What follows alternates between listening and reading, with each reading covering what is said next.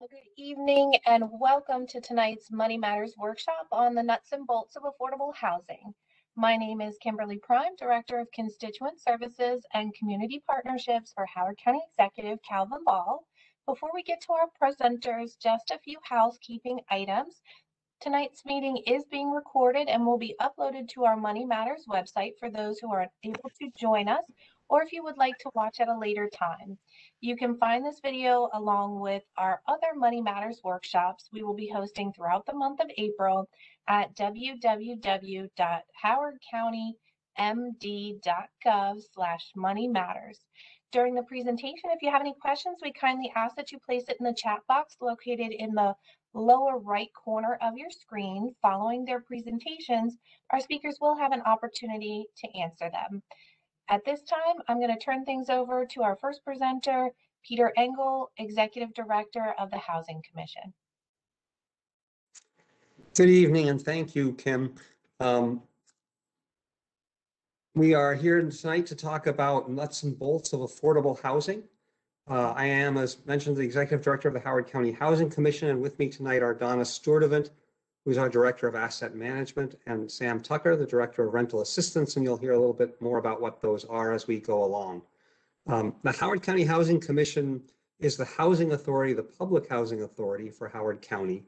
Housing authorities are separate government institutions. We're not technically part of the county government, and they were established originally in the 1930s to work with public housing, to own and operate public housing. After that, they began, a few years later, began operating the Housing Choice Voucher program, which used to be called the Section 8 program and is often still known as that. And we are a very unusual housing authority in that we don't actually have any public housing. Instead, we own and operate around 2,000 mixed income housing units around the county. We are not the same as the Department of Housing and Community Development, which is part of the county government. And I would guess if you've tuned in others of these, you'll have heard from them. The Department of Housing operates the county's moderate income housing unit program and other programs that also relate to housing. We're going to run through a series of slides with a PowerPoint presentation, and we'll be looking for questions and take them at the end. Happy to answer them then. What is affordable housing? We're talking about rental housing today. Sometimes there are affordable housing programs that also go for home ownership, but this is particularly about rental housing. Unfortunately, affordable housing is a bit of a mess as a term. There's no single definition. It's often defined in terms of how much people make, what's their income compared to the area median income, and we'll talk a little bit more about that. In general, tonight we'll be talking about it as three different types of housing. One is housing that has lower rents that are reserved for people with lower incomes.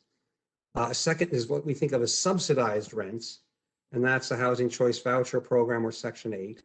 And the last one that is often talked about as affordable is public housing, of which we have none in Howard County, as I mentioned. So I'm going to run through those three a little bit first, and then we'll hear from Donna, who will talk a little bit more about this category, the housing that the commission owns that has lower rents for people. And Mr. Tucker will be talking about the Housing Choice Voucher program and how that operates and works as well. So housing with lower rents, which are reserved for people with lower incomes, generally that's available for people earning between about 30% of the area median and 60% of the area median. Much more of it is produced for people at the top of that range, closer to 60% of the area median. And we have a slide that shows what those numbers are coming up. The area median income for the Baltimore metropolitan area, which is what Howard County is part of, is $104,000 for a family of four. And that is quite high. Nationally, the area median income for a family of four is about $68,000. There are a few jurisdictions, including Washington, D.C., where that median is higher, but not very many. So the Baltimore area is quite high. So how do these work?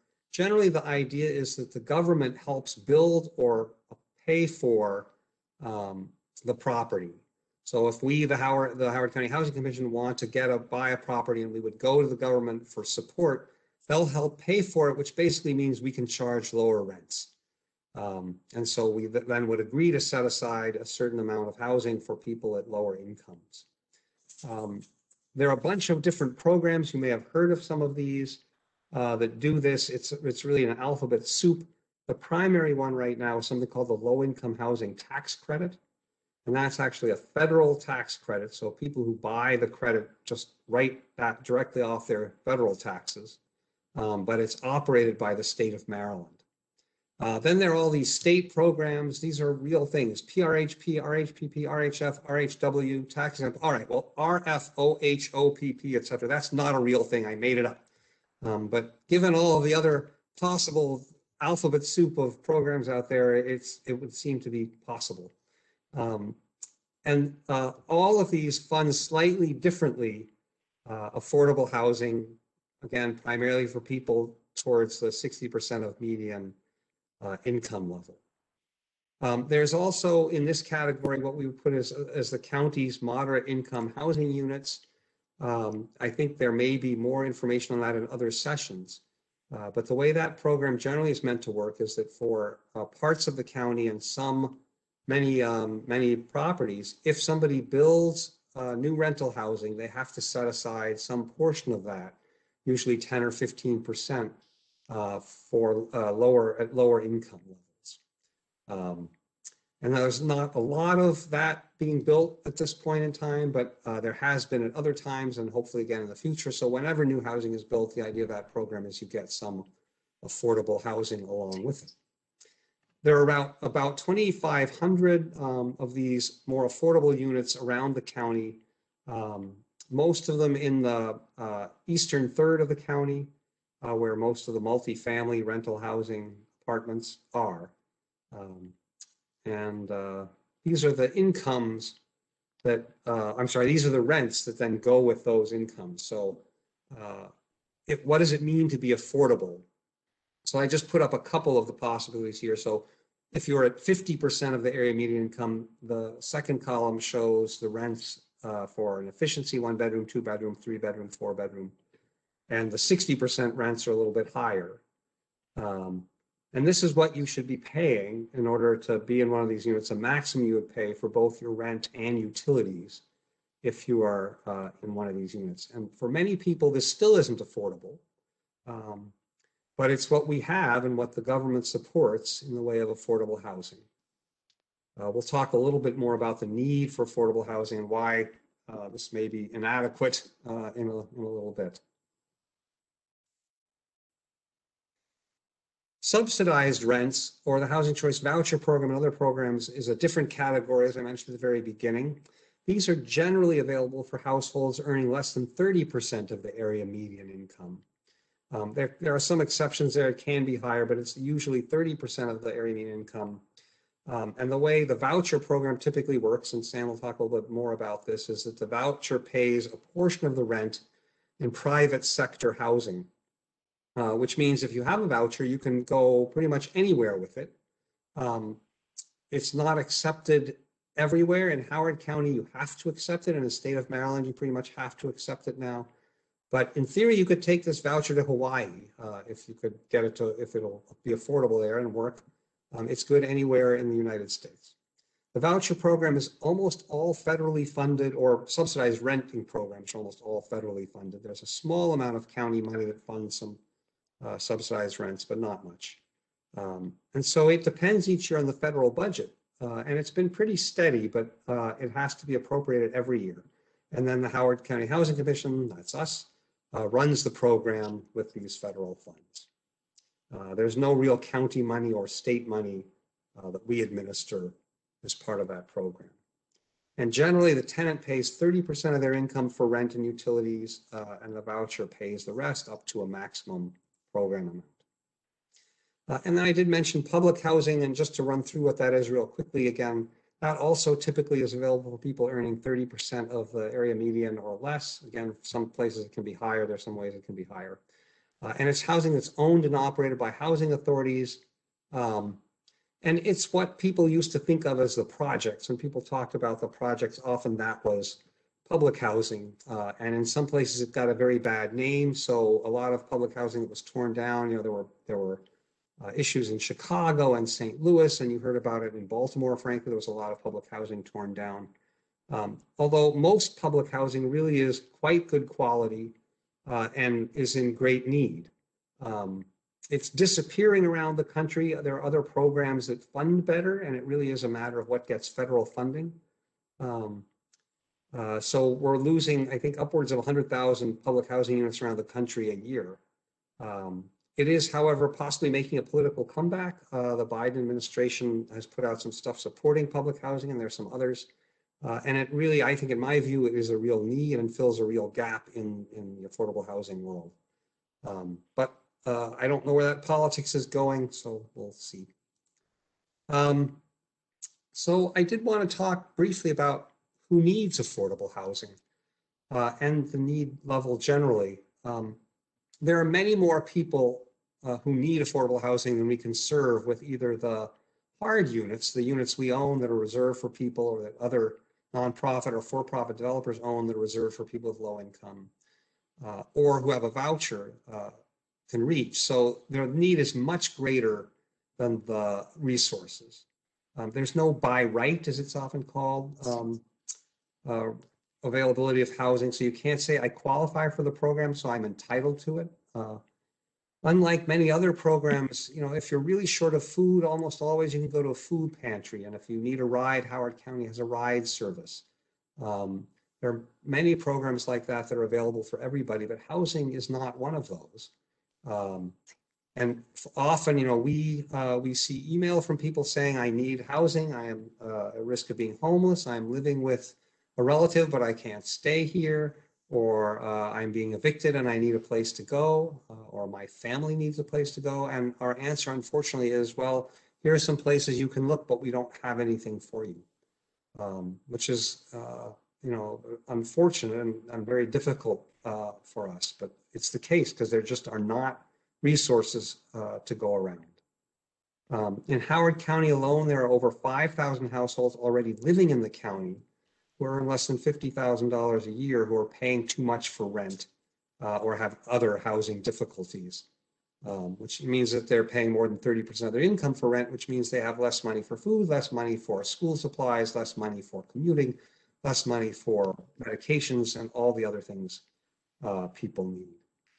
So that's a bunch of people who are already stressed who live here today. And that doesn't include people who work in the county, but can't afford to live here and who would like to live here.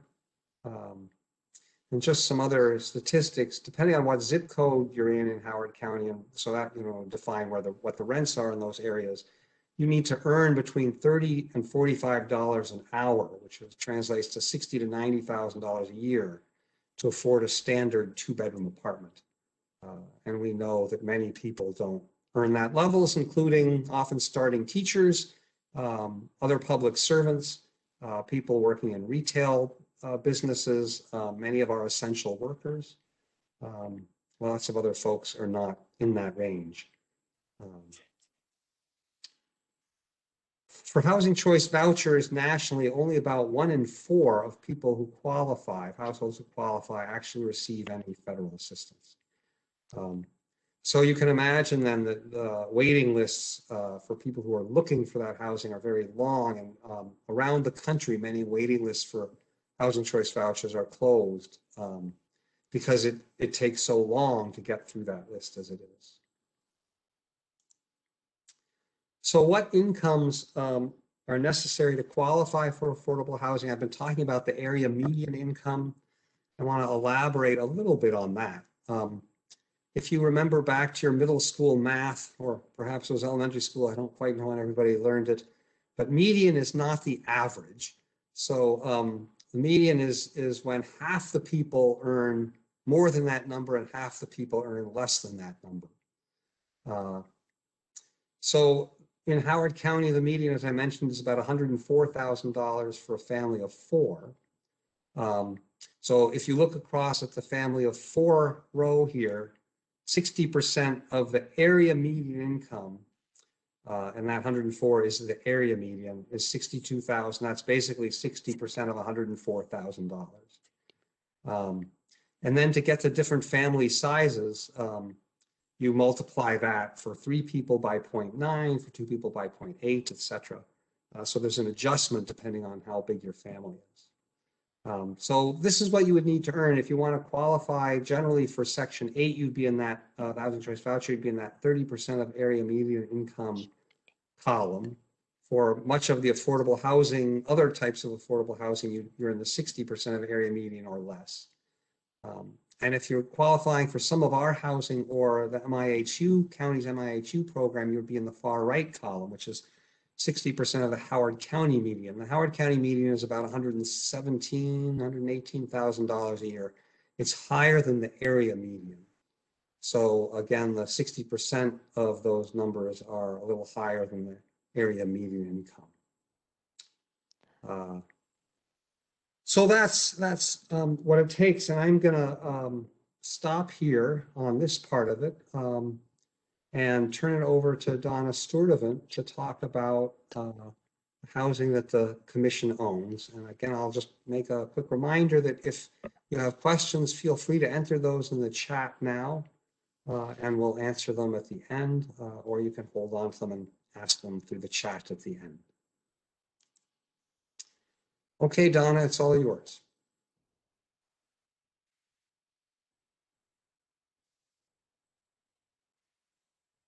We can't hear you if you're there. How about now? We gotcha. Better? Okay, great. Hello, everyone. I'm Donna Sturdivant, the Director of Asset Management with Howard County Housing Commission. So what does that mean? It means that Howard County Housing Commission owns well over 2,000 units throughout the county, most of which are managed by third-party management companies. And my department oversees those management companies that operates our communities for us. Next slide, please. So one of the great things about our communities is that every community we have has at least 20% of our units that's set aside for residents that are at least 20%, well, at least 20% of the units are set aside for residents earning at least 60% of Howard County area median. There are primarily affordable programs that are based on 50% to 60% of the area median income, Howard County median income. Peter went into details earlier on what those are. But we also have some communities that are for families that will pay 30% of their incomes in rent.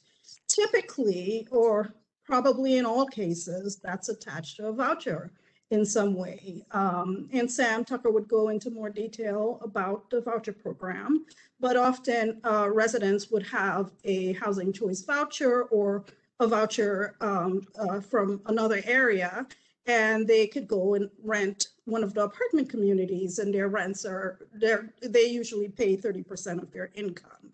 At several of our communities, we do have project-based vouchers, which basically means that the resident can apply, and based on whatever their income is, they would pay 30% of that in rent.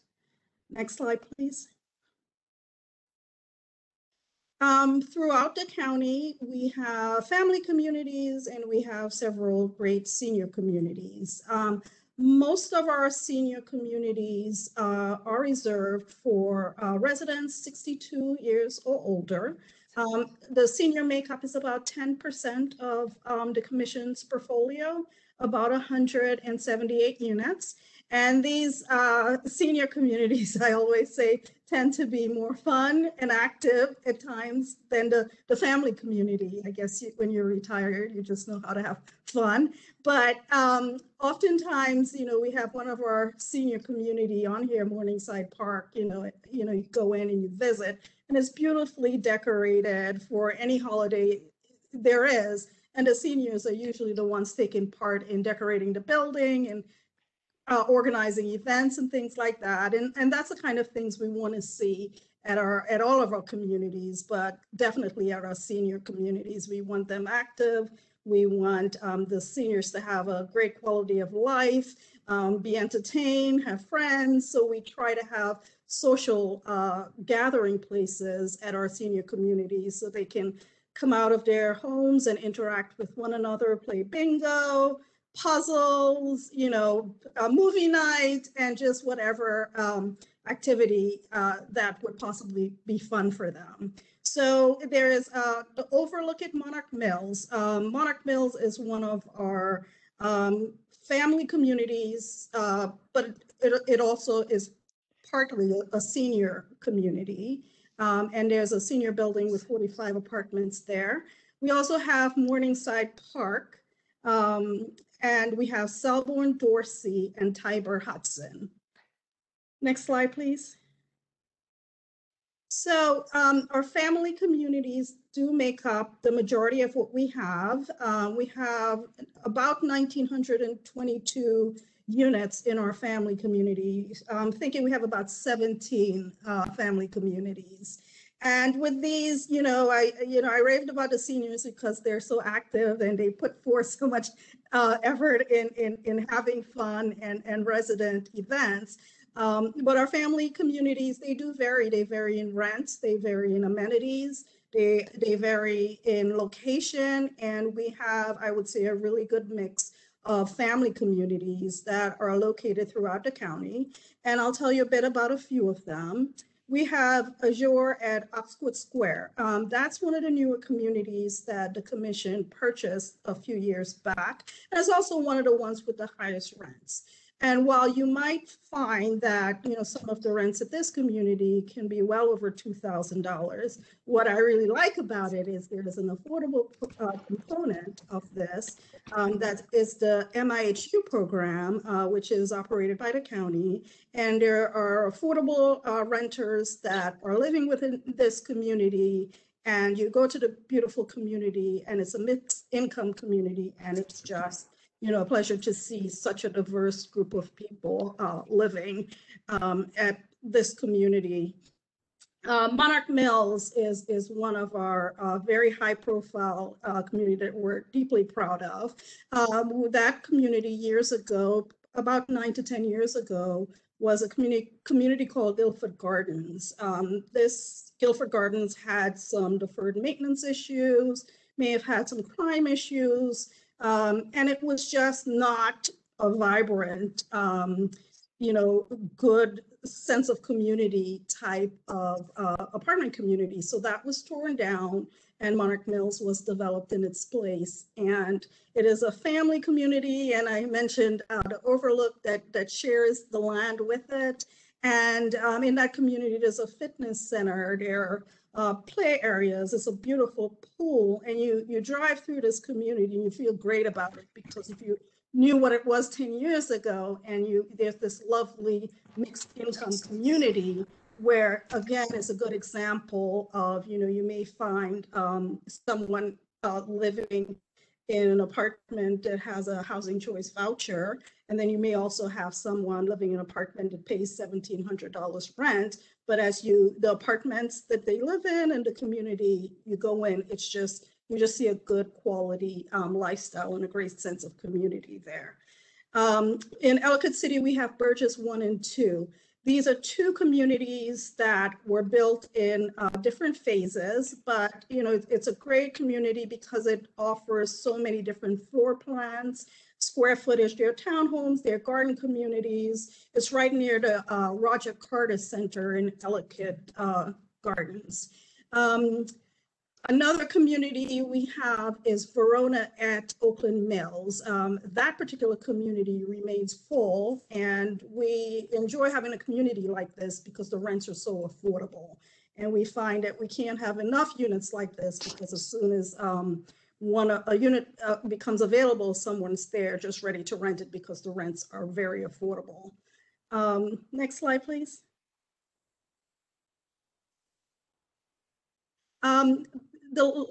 So we have our senior community, we have our family community, and we also have a wonderful supportive housing facility called Leola Dorsey.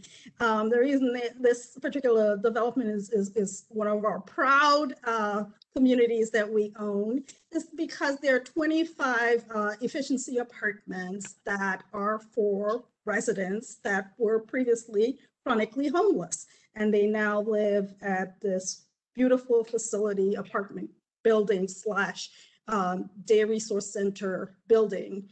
The first floor of this building, there's a day resource center, and that's open several days a week. And anyone that is part of the homeless population or just simply in need of services can go in, they can get food, they can get clothing, there's a hair salon, there are usually sometimes doctors and nurses available for free healthcare. And there's also tons of great services, resume help, food stamp assistance. Sometimes there's even job placement assistance there. So, this is a great resource for the county. That's okay. And we, at most of our communities, we have great amenities, and it can vary based on the communities. We have some beautiful communities without community space and without really any amenities. And then we also have some communities that are filled with abundance of amenities. Amenities can vary based on the community themselves, and it could be fitness center, the clubhouse. Some of them have business centers, pet play areas, pools, playgrounds, and I would say any amenities that you might find in the typical apartment community would probably be found at one of our apartment communities as well. Next slide, please. Okay, so I told you all about our beautiful apartment communities, and earlier Peter gave some insight in how calculating the rents for our affordable apartments would work. And the rents for our communities really does vary based on that community. They can start as low as $800, or if you are fortunate enough to become part of our wait list for one of our project-based voucher units, it can be based on your income. And then, some of our rents can be higher. We have some mixed use communities that the rents, can be in excess of $2,000 plus. That's the great thing about our communities. Most of them, if not all of them, are mixed income. And we enjoy the fact that, someone earning $160,000, paying, $2,000 plus in rents, and someone that income, due to income, might live in an apartment with a voucher paying a few hundred, can live at the same community and enjoy the same lifestyle and amenities. There are many ways to find affordable apartments owned by the commission and just throughout the county in general and throughout the state. If you're interested in one of the commission-owned affordable apartments, those can be found on our website, and that's househoward.org. There are also a few other websites that's designated for affordable apartment searches. One would be Affordable Housing Online, and that's at www.affordablehousingonline.com. And there's also MarylandHousingSearch.org. I think if you did a search, it would be mdhousingsearch.org at www.mdhousingsearch.org. But really, if you Google affordable housing, in your web browsers, you would find that affordable housing can be at many other communities beyond what these sites would advertise. So just, if you're interested in looking for one, these are designated sites, but I would recommend that you not limit your search. Next slide, please. Okay, so how do you apply? You've heard about the rents, you've heard about the beautiful amenities, you've heard about all the great things that the commission has. How would you apply? Well, each apartment community does have various different guidelines. Sometimes it's based on the programs that they have. That's usually, I would say, if it varies, it's usually based on that. And sometimes it could even be that the guidelines are established by the companies that operate the apartment communities, and sometimes their guidelines can vary as well. So all of the guidelines do comply with federal, state, and local fair housing laws. It's best to contact each community directly and get additional information on what you should do to apply. It's important, if you're interested in an affordable apartment, to ask for one. Most communities that we own aren't just affordable. We do have a couple of communities that are all affordable, but most of them are mixed income.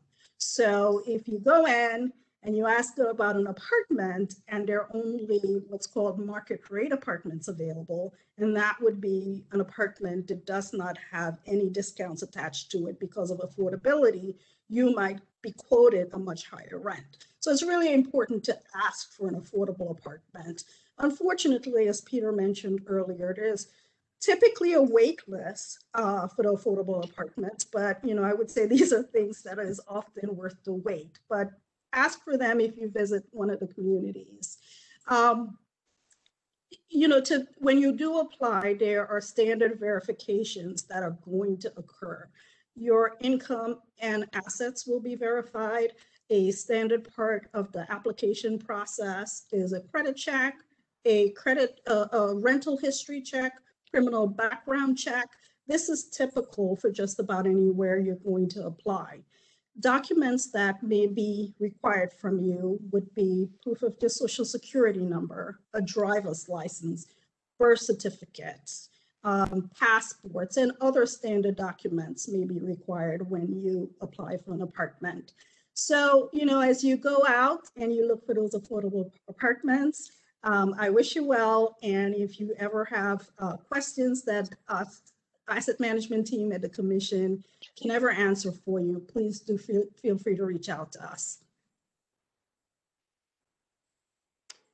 Okay, and with that, we'll move on to Sam Tucker to talk about the Housing Choice Voucher Program.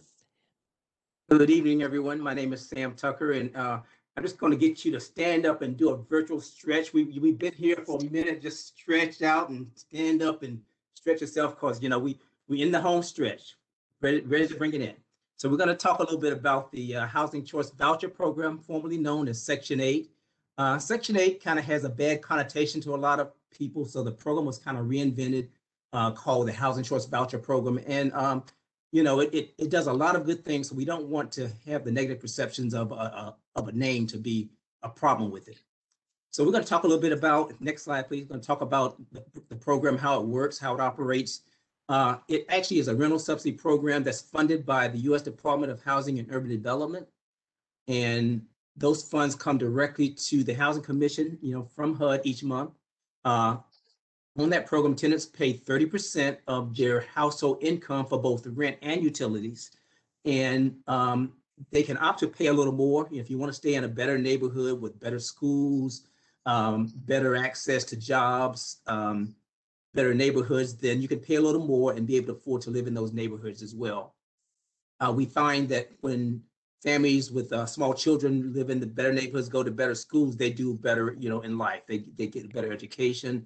So some families it's worth it to them to pay that little bit of extra money to get into those better neighborhoods for better opportunities for the next generation of kids. Once the family pays 30% of their household income, then the Housing Commission jumps in and pitches in and pays the balance to the landlord up to a certain amount which is determined either based on the amount of rent that the unit charges or the payment standard that is set for that unit. Now, payment standard is basically a subsidy standard that the Housing Commission uses to determine how much the maximum subsidy a family can receive. And for a household of two in this area in Columbia, that could range from between $1,500 to $1,900 per month. And that would be if the family had no income at all. So if you had a family that was getting $1,500 a month that had no income, and then you had a family that was earning $1,000 per month, 30% of that would be $300, which means then that family would only get $1,200 per month as rental assistance.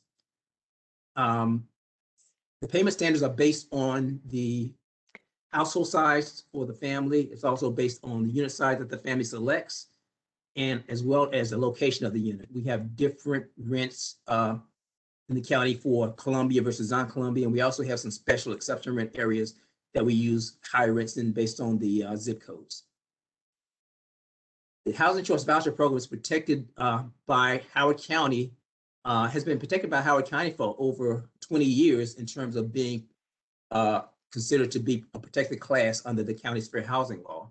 The state recently also adopted that as part of their fair housing law, and it's been in effect probably less than a year at this point on the state level, but the Howard County has been doing that for about 20 years.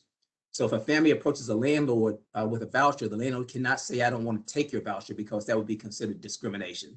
They would have to allow the family to apply. You know, they can run a credit check, they can run a rental history check to see that they're going to be a good tenant, but they can't just turn them down just because they have a voucher. Next slide, please. The voucher is a three-way relationship between the local housing authority, which the Housing Commission is considered to be the housing authority, the landlord, and the family. So the landlord and the family, their traditional agreement is called the lease, and everybody knows what a lease is. That's something that the tenant signs before they move into the unit. It tells the tenant what the rules and regulations are, when the rent is due, you know, late fees, what kind of behavior is expected when you're in the unit. So that's the agreement between the owner and the family. The agreement between the family and the Housing Commission is the Housing Choice Voucher. That voucher is given to the family, and on that voucher, they have different regulations that the family must abide by. They have to accurately report all their household income. Since the rent is based on the income, they have to accurately report that information to us. They can't commit any kind of criminal activity, violent criminal activity, or illegal drug activity. They have to respect their neighbors and abide by the lease. Any kind of major breach of the lease is considered to be a violation also of the program. So if a family fails to pay rent, then they can also lose their voucher for not paying rent. Or if the landlord has given them multiple warnings about a particular behavior and they fail to correct that behavior and they are evicted, then the family can also lose their voucher if that happens as well. The relationship between the owner and the Housing Commission is the HAP contract. It's called the Housing Assistance Payment Contract. And that agreement is between the landlord and Housing Commission, and states when the subsidy will be starting for the family, how much subsidy is going to be paid on behalf of the family. Also, it talks about what kind of condition the property has to be in. The owner has to maintain the property just like they will with any other rental property. They have to make sure that everything's in working order. And if something is not working, then the owner can, the rent can be abated for that unit if the owner doesn't take care of the property, or eventually we could also terminate the contract. So that's an important agreement between the Housing Commission and the owner. Next slide, please. There are several different types of vouchers. We have what we call HOPWA vouchers, Housing Opportunities for Persons with AIDS. And those funds, those vouchers are reserved for families that are HIV positive, who have a family member that's HIV positive.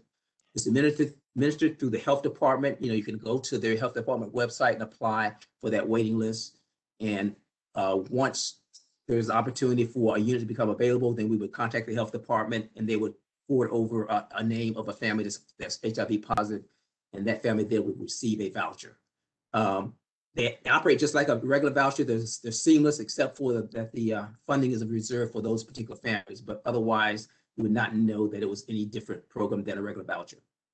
We also have mainstream vouchers for persons that are non-elderly and have a disability.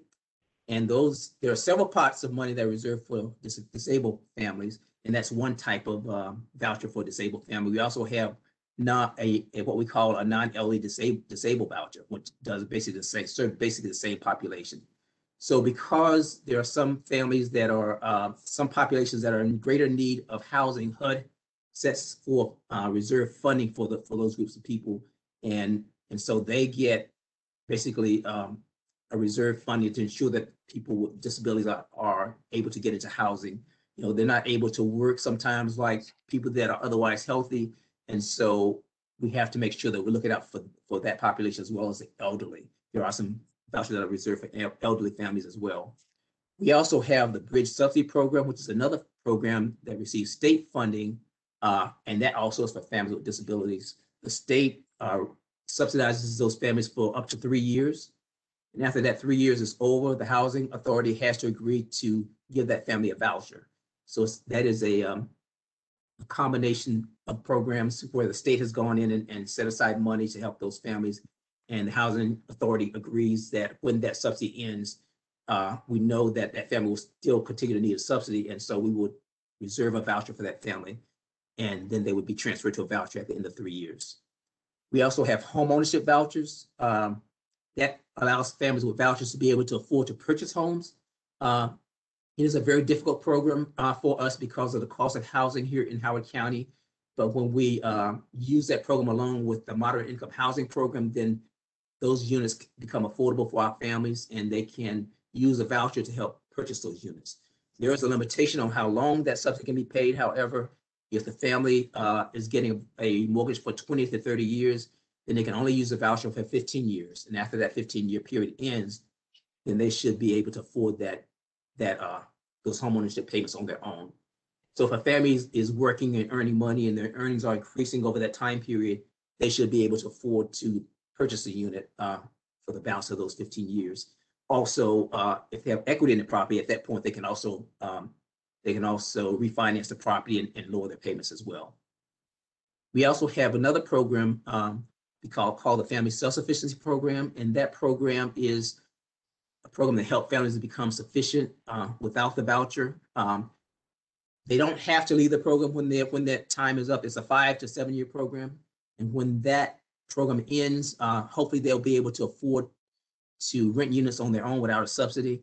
But if they are not, then they are able to continue to reside in the property. What happens is when the family comes into the program, their rent is basically frozen at a certain level. So say if a family is paying currently $200 in rent, and as they become employed, they start to pay $700 for rent instead of $200. And that's a difference of $500. So what happens is that $500 gets put into an escrow account for them every month if they pay that to the landlord. And at the end of that 5 years, if they've met their goals, a lot of times that goal might be to go to get a degree or to get some advanced training with the employer that would enable them to earn more money. And so if they can show that they've met that goal after 5 years, then they're entitled to get the money from their escrow account. We've had families that had well over $20,000 in that account by the time they finish that program. So it is a very great program for families. It can allow you to help pay down some debt if you have that. It'll allow you maybe to purchase a new vehicle or serve as a down payment for a home. So it's a very, very, very good program. Next slide, please. Howard County currently administers about 975 vouchers that are awarded directly to us from HUD. In addition, there are about another 550 families that come to us from other jurisdictions. Since the vouchers can be used anywhere in the country, we have people that come, from Hawaii, they come from New York, they come from Florida, they come from Baltimore County, Baltimore City, and Arundel County. So they come from all over here because voucher allows them to relocate to places of better opportunity. Howard County is considered to be an opportunity area, so it is an attractive place for people to move to because of the schools and because of the amenities and just the reputation of the county. Because we only have 975 vouchers, we have a lot more families on a waiting list than that. So the only time that we're able to really serve a family from a waiting list is when someone graduates in the program, when a person loses their voucher because they violated some kind of program rule, when a voucher family is deceased or when HUD gives us new funding. We haven't received new funding for about probably 20 years now. So although that's possible, we don't see that often. I do hear that the new administration is thinking about increasing voucher funding, so that would be a great thing where we'd be able to go to our waiting list and serve more families. But right now, the only way we can serve families is by the voucher turning over. So as a result of that, we have voucher turnover of only about 4 to 5 units every month. So that adds up to only about 60 slots per year that we can get from our waiting list. So as you know, if the waiting list has 500, 600, 1,000 people on it, and you're only serving 60 people per year, that wait can get quite long. Right now, our most recent wait is between 10 to 11 years. So it is a very, very long wait. Next slide, please. Historically, again, the list has been 5 to 10 years. It has grown over the years. Probably within the past 10 years, it has grown significantly, probably from about a 5-year wait to about a 10-year wait. There are certain preferences on the waiting list for families that live or work in the county. In other words, if you live or work in Howard County, then you're going to get served before families that don't live or work here. We have a lot of families that apply here from other jurisdictions, but we would never serve them until we serve all of the Howard County residents, which almost never happens. But if that family's on our waiting list and they move here and they're already on the waiting list, then at that point they would be able to get a voucher, even though they've been here. They just moved here maybe 2 or 3 years ago. If they've been on the list for 10 years, at that point they would be eligible to get a voucher from Howard County. How people are able to move from other places to here again is because vouchers can be used anywhere in the country. So if somebody wants to move here, they get a voucher where they're living now and they can bring it to Howard County to use. Next slide, please. There are 2 ways to do waiting lists, or 2 primary ways. One would be by the date and time that a person applied for the voucher. And that method is, or the second method would be by lottery. The date and time, people think of that as more of a fairness thing. You apply first and then you're served first, in the order that you applied. Families know how long they're going to be on the list. If the list is running 10 years, you're going to be on the list for 10 years. If the list is 5 years, you're going to be on the list for 5 years. It sometimes works against elderly persons and disabled persons because they don't have the same access sometimes to apply, to get to a waiting list when the waiting list opens, to be able to come and apply and be in that line. A lot of places, if you see across the country, you've seen many news events where people are open waiting lists and they have 10,000 people waiting to apply. And you can't expect an elderly family or a disabled family to sit out in that line for the time. So they're at a disadvantage. So, a lottery system would work better for them. Also with date and time, if you have advanced knowledge that the waiting list is opening, then you have an advantage over people who don't know that it's opening. So it's not as fair as it really would seem on face value. The lottery, however, kind of is more of a equal thing. Everybody has equal access. You can also have some set asides with that. Even if we have a lottery, we can also set aside, say, maybe 10% of our units for homeless and serve that population. It also helps families with children when they have the greatest need. If you have a child that's 7 and you put them on, you go on the waiting list for 10 years, they're 17 before they get a voucher. And, at that point in time, the family doesn't really need the voucher as much, as they did when the child was 7. Also because, again, with children being in better neighborhoods, they perform better in schools. And so if we're gonna help the next generation of families, then it's helpful to get that child with a voucher into better neighborhoods, while they're younger, rather than waiting till they're 17 and about, they really have been formed at that point in time and they're ready to graduate. So a lottery, again, when you first look at it, you think it may not be as fair, but when you look at all the factors, it really turns out to be a much fairer system. And right now we have a date and time system, but we're looking at possibly going to a lottery sometime in the future. Next slide, please.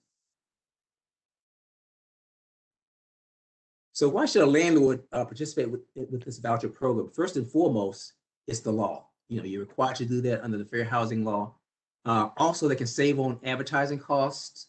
When the unit turns over, they can save, don't have to advertise a unit. They can minimize the amount of time between units because you always have voucher families that are interested in renting units.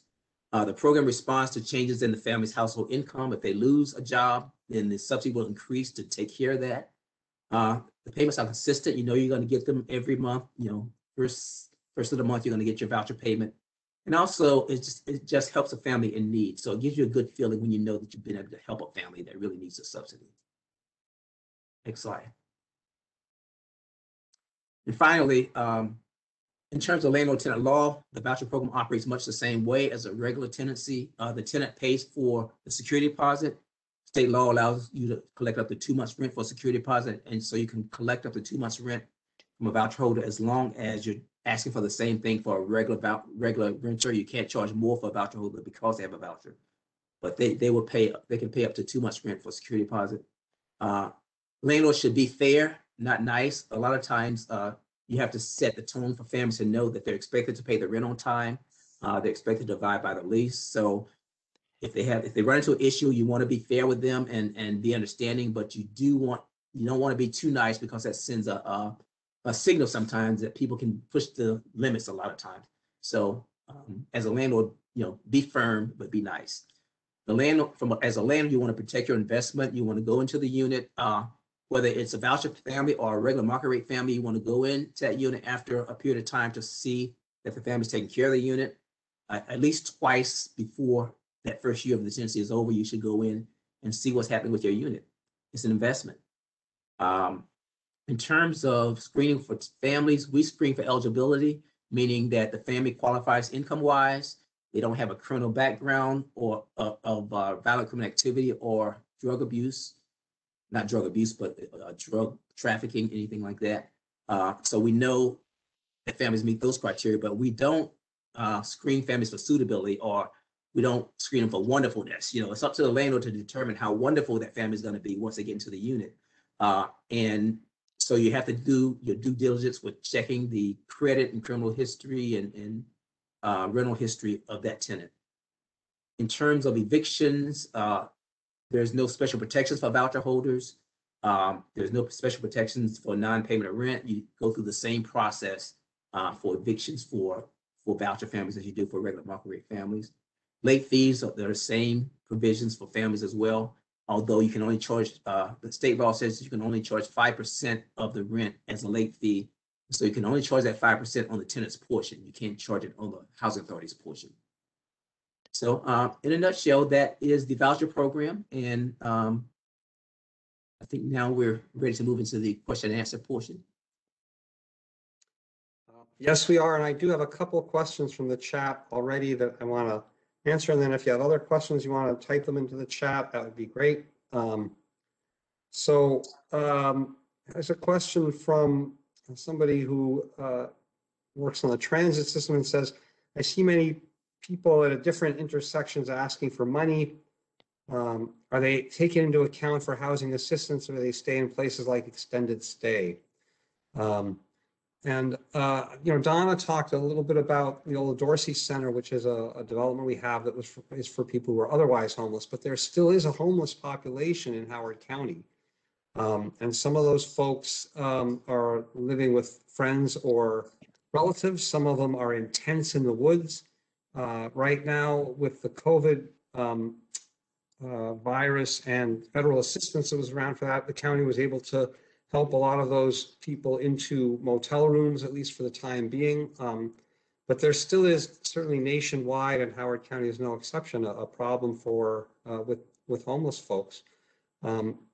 Most people who are homeless are temporarily homeless. They sort of have a problem, unexpected health issue or bill, and they're homeless for a while, and then they become rehoused. There is also a portion of the population that's chronically homeless and homeless for a long time, and they can be more difficult to serve. So I think most people who are not really knowledgeable in the matter think that homelessness is really a result of lack of affordable housing again, primarily.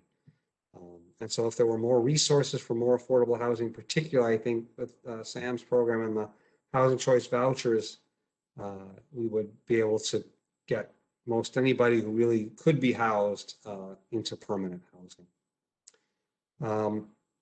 Also, we got asked, Sam, you got asked, are the special purpose vouchers separate from the housing choice voucher supply? You know, do you need to apply for them separately, or how would you apply for those versus, you know, say a mainstream voucher versus the regular program?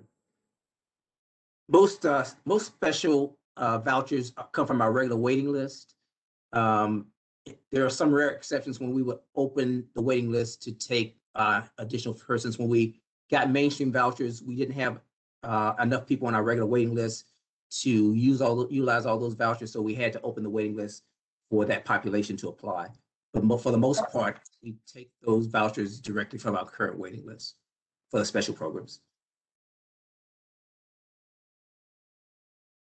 And back quickly to the homeless issue, I'll mention that Kim has posted the contact information for Grassroots, which is the county's intake entity for people who may be homeless or be imminent need of housing or just fearing homelessness. So their number and website are posted. They run the number is a 24-hour phone service, so you can always talk to somebody there. I don't think I'm seeing any other questions. I just will mention a couple other things quickly. As Donna mentioned, unfortunately, we have a waiting list for most of our properties for the affordable portion, and even these days often for pieces not literally affordable, not set aside for people with lower incomes. But it's always worth calling. Again, we sort of have a system that is individual properties, so there's no way to apply for in one application for all properties. You should look for the one you're interested in and call that property. And then real briefly, I want to talk about fair housing. We mentioned this a couple times.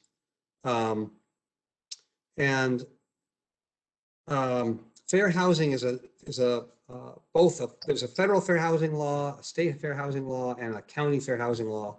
And essentially what that says is that you can't be discriminated against if you're applying for housing on the basis of your race, gender, your family composition, really meaning if you have children, and a number of other categories.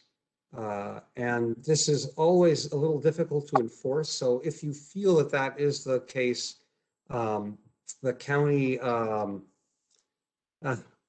lost the county entity, Office of Consumer Affairs has a landlord-tenant group and a fair housing group, and you should reach out to them. And as Sam was mentioning, it's also the case that if you have a voucher, at least in the state of Maryland, they can't turn you down just because your way to pay for the rent is through the voucher. That's not true in most states. Somebody could say, I just don't accept vouchers. But for Maryland, it's not the case. So there's another question here. Does one have to be employed for the home ownership voucher? Or can other income be accepted? Yes, if in order to qualify for the home ownership voucher, you have to be employed. Unless you have a disability, then there's an exception for families with disabilities. But you have to be employed in order to qualify. Since the voucher only covers your mortgage for up to 15 years, you have to have some other source of income to be able to continue to pay that mortgage when the voucher expires. And also because home prices are so high here in the county, you really have to earn probably almost about, for the most part, we find people have to earn close to $50,000 in order to really be able to make that program work for them.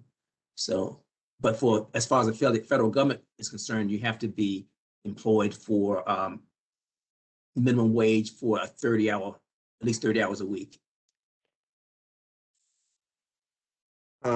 So then one more question, this one near and dear to my heart. How can someone advocate for more funding for the voucher program? And that unfortunately is through the federal government. So you should contact your federal, elected House of Representatives from a representative or senator, or all the way up through the president, and let them know that the voucher program is important and should be funded at greater levels. You can also advocate for affordable housing at the county level. Contact your county council person. You know, everybody is represented by an individual council member, and they do vote on affordable housing matters on a regular basis. And I think letting people know that affordable housing is a real issue in Howard County, even though we're a very wealthy county, it's a real issue for many people. And we would encourage you to reach out and advocate for affordable housing among your elected representatives. I see we also have a posting for how to reach out to, if you feel like you've been discriminated against, how to reach out to the Office of Human Rights and Equity, which Kim points out is the right name of the office to go after. So thank you, Kim, for that. And there's also in the chat ways to find your local representatives, both at the federal and local level. I don't see any other questions at this time, and we are right around 8 o'clock. So I just want to say thank you for tuning in. I want to thank Donna, Sam, and Kim, and also the county executive Ball, who really pushes Money Matters. It's an important topic for him, and I do want to thank him because I agree that it's really valuable. The various sessions are really valuable for many people, and I hope you're able to tune in on more of them. And so we thank him and the county administration for helping put all of this together. You can always reach out to the commission if you want to talk to us directly. Our website, our numbers and names are there, and ways to get a hold of us. So I'll stop there. Thank you again, and hope to see you at other Money Matters sessions.